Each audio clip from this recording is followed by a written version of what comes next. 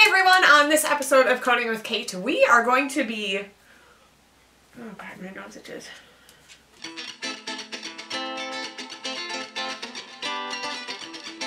Hey everyone, on this episode of Coding with Kate, we are going to be talking about encoders.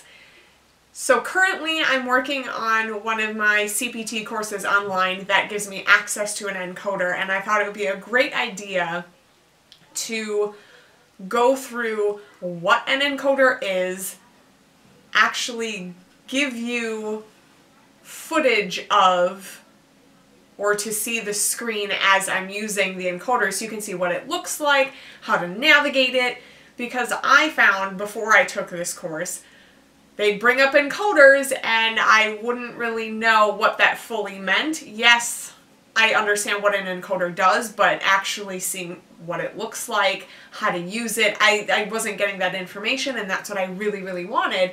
And I couldn't find any place for free to get that information. The only way is to buy an encoder or access to an encoder, and I didn't want to do that because I'm not a professional coder yet. There's no reason for me to purchase an encoder or access to one.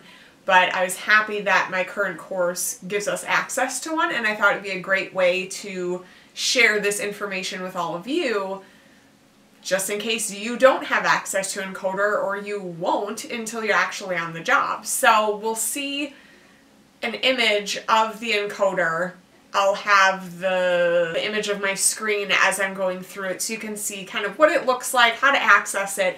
But I'm finding I'm still getting frustrated, especially with CPT, but this encoder that we're using, it's slightly frustrating me, and I'm not sure if it's just a slight glitch.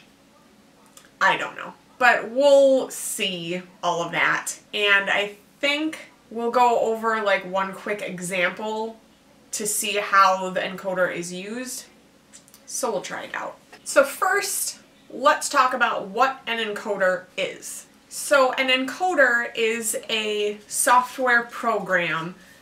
There are quite a few out there. They're all pretty different as far as what they look like from what I can tell.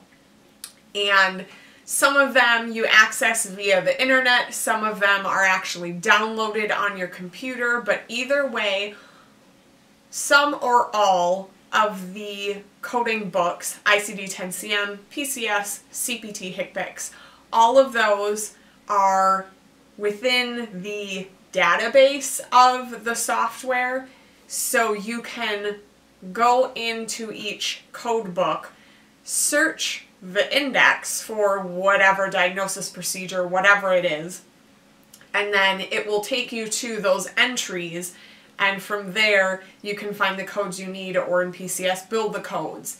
And sometimes the encoder will be directly linked to the coding page or whatever the facility is using. As with my employer, the hospital I work for, they use Epic. The encoder is directly connected to Epic, so when you're in the encoder searching in the index or whatever code book on there, when you click the code or choose whichever code you want, it will automatically populate into the coding tab in Epic. So some of them are connected like that. Some of them are not. So you sometimes have to find the codes you need in the encoder and then manually put them into either Epic or whatever reimbursement healthcare claim form, whatever it is you're using. So that essentially, in a very quick summary, is what an encoder is. And a lot of them, from what I can tell, look very different as far as visually how they're set up, but we'll get somewhat of an idea of how they're all basically set up. So let's do it. So in our encoder, here we can see on the top area right here where my cursor is, that gives you all the demographic info of whatever patient it is you're coding for. So currently with this encoder, you can click on a patient account, and then within there you can see the documents or whatnot, I assume, and then find whatever codes you need, and then it will directly connect it to it. But I haven't clicked on any patient, so we're just in the code book right now, but that's essentially where you would find that demographic info. And then you can click on what code books or codes you're going to be using. So CM, the diagnosis code book. I'm not sure what DX, why they have DX, even though CM is diagnosis. Anyway, PCS, and then CPT HCPCS. So right now we are just going to be looking for CPT HCPCS, so we might as well just have that clicked. And then the search bar here, you can actually type in words or codes and it will search the index for whatever it is you put in there. So let's say I want to search for wound. Let's do repair of wound. So when I clicked on whatever item in the pull down menu, to the left here, it brings up the index of the CPT code book. And you can scroll down until you find wound.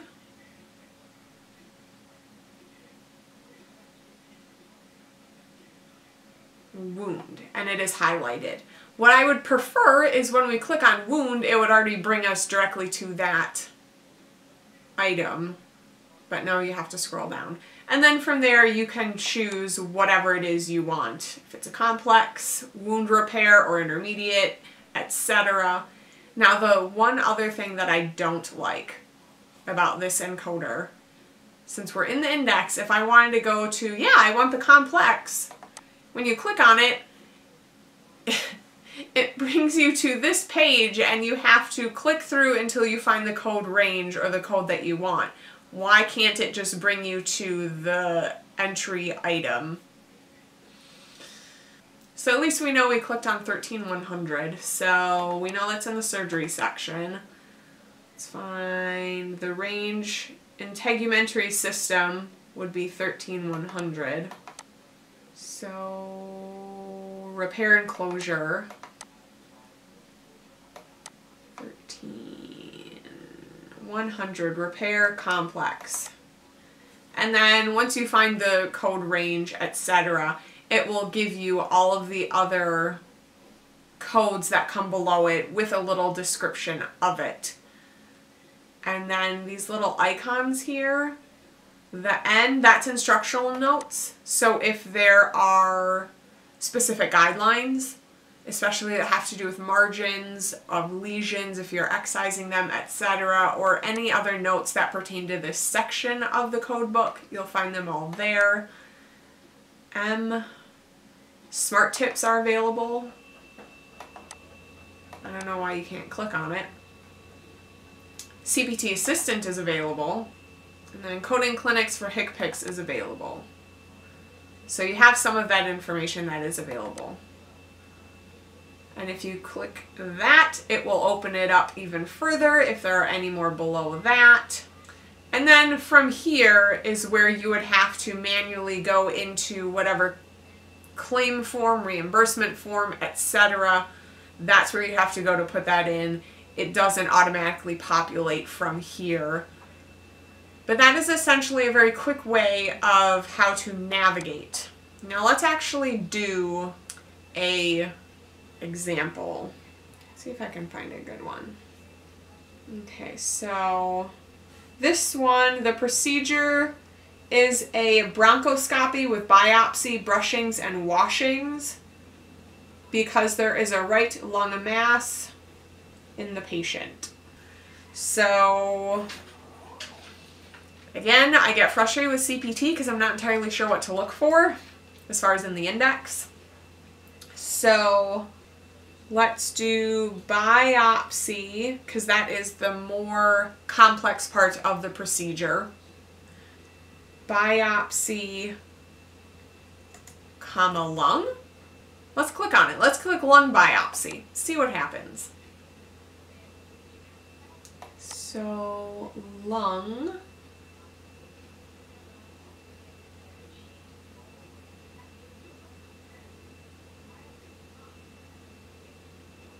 So under lung, under lung here, we go down to biopsy. And there is bronchoscopic, which is, it said a bronchoscopy.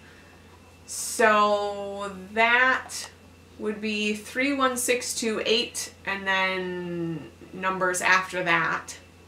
So let's try that. So 32618. And if we can see up here, it already has that number listed for us so we don't forget. 3, that was in respiratory system. 31628. Accessory sinuses. I don't know. See, and this is also what's frustrating. I don't know if this is the glitch, but I want to expand accessory sinuses and it won't. So I'm not sure what that is about.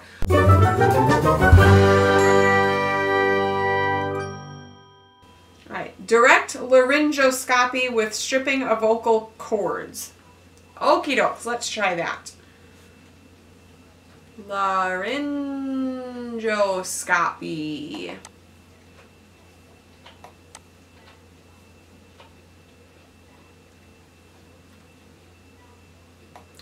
A little bit further. Laryngoscopy, it is direct.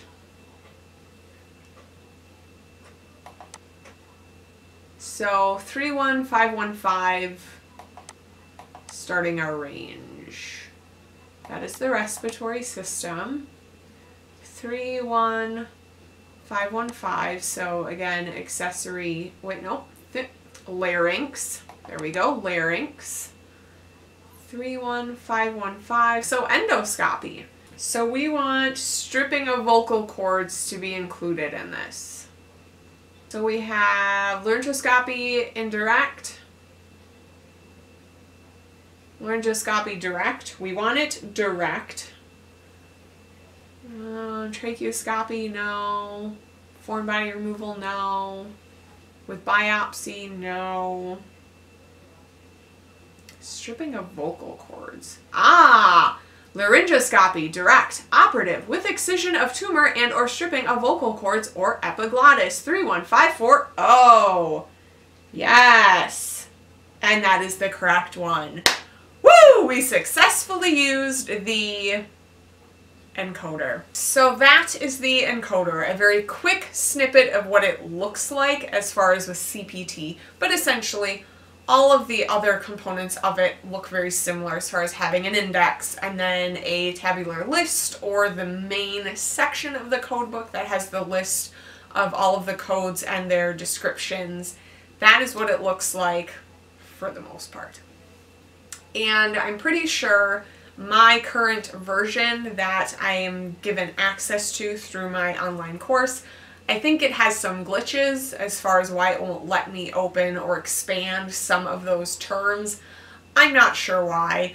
That shouldn't happen, so I think it's just my